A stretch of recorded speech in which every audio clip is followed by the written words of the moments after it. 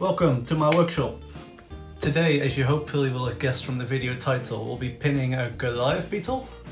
This one in particular, it's Goliathus Goliathus apicalis. I'm probably not saying that right, don't kill me. So there's 5 Goliath beetle species and they're all from Africa. Excuse me.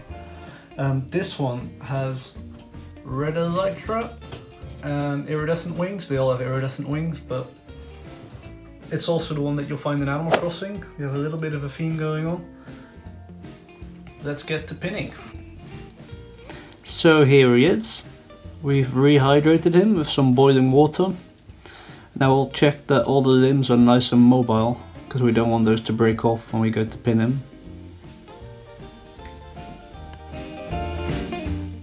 Now we'll dig out the wing from under the left elytron, whatever side works for you really.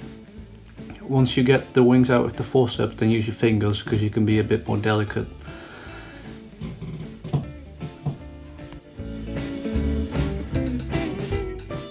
There we have it. The wing.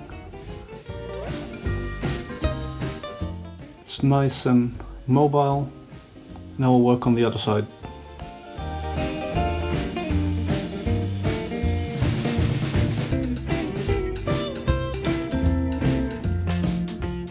Now we'll pin our beetle in place with a temporary sewing pin. I say temporary because they rust, so normally you'd use entomological pins, but for this purpose it's fine.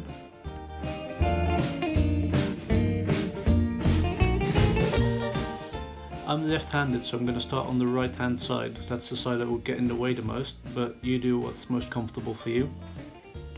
You will have noticed that I bent the tracing paper over there. It looks very purposeful, but it's just me realizing that it's slightly too long. You'll also find that the more you fold the tracing paper, the more pushing power it has, if you will. So if you have a sturdy insect like this, it might help to fold over the tracing paper. Also, I'm an idiot, I forgot about the middle legs, so that's why you see me redoing the wings over here. For the hind legs, I like a little bit of a question mark shape. And you'll see that I like all the tibiae to be perpendicular to the body, and the tarsi on the front legs, I want them slightly visible as well. We'll leave the antennae for last. You'll see that I should have secured them slightly better in the end. So this nifty little thing here is my incubator. I use it to dry my insects. If you don't have one of these at home, you can expect to wait around, well, over a month to dry your Goliath beetle really.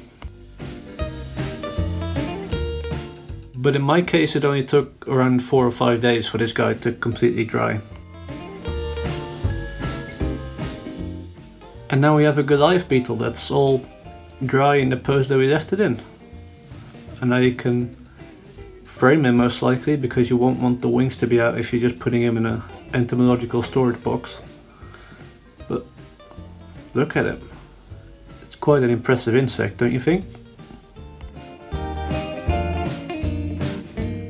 Then you find yourself a nice deep display box. You'll need a deep box because these are pretty big insects. And don't forget to seal up the back, because one threat you might face is domestic beetles, and they'll eat your specimen, they'll destroy it.